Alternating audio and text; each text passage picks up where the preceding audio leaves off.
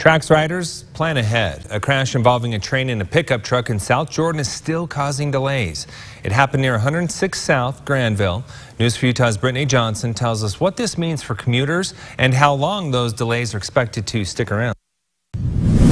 The crash is affecting the Daybreak Parkway station and the South Jordan station, and crews say it's going to be a while before they can get everything back up and running. It happened at 8:30 Monday night. Utah Transit Authority officials say a man driving a pickup truck ran a red light and crashed into the train. The impact of the crash so strong, the pickup truck left smushed together, the train torn apart, and a power line uprooted out of the ground. It was dangerous. The power has been turned off now so that our crews can work on that.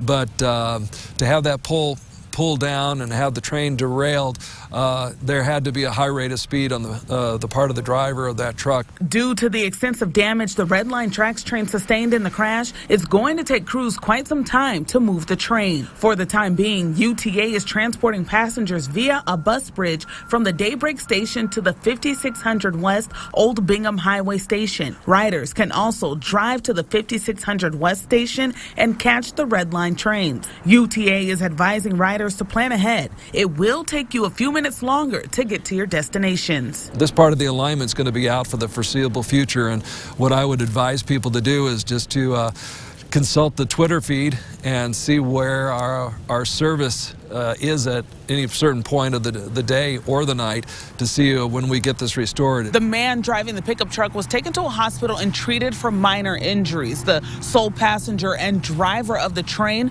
were not injured. For now, reporting in South Jordan, I'm Brittany Johnson, News 4 Utah. The area is closed off to drivers while crews work to clean up the power lines.